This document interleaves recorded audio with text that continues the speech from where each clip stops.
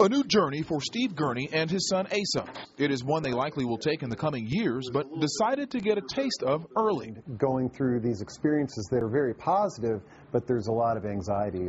Steve is 43 years old. Asa is 6.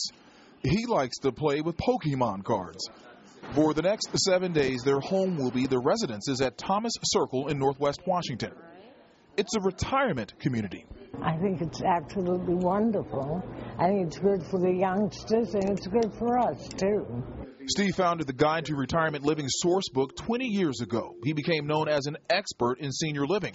But there was a problem. What I realized last year was that I'm an expert in a field where I've never experienced it myself. So he decided to take on an immersion project where he lives full-time with seniors. You're 83 years old from your young, experience, and you're 83 years young. Yes. Yes. Residents like Mary Washington are excited to host the Gurneys. They suspect they can teach them a thing or two.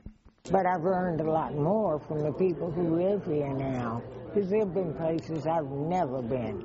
And that's very important, I think, to stimulate young people.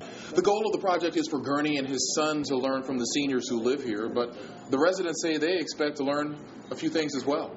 How helpful it is to them, and can we help any more? Because it's really an educational program we're both involved with. If experience is the best teacher, Steve Gurney hopes to show that the younger generation has willing and able resources to learn from.